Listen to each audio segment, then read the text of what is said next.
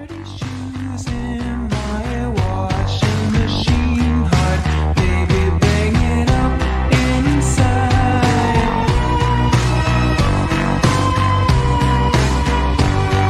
men of Hetland, consider this question.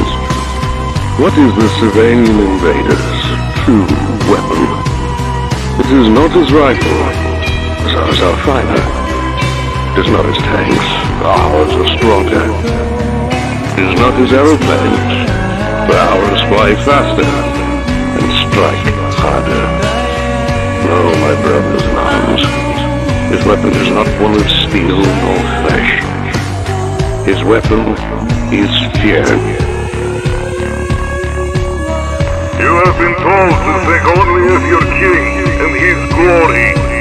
Sylvania urges you to instead think of your future, your family, your country. Even now, as his soldiers are trodden by Sylvania's might, his people huddled behind broken walls, dying of starvation and illness. He and his family dine off plates of gold from the safety of an underground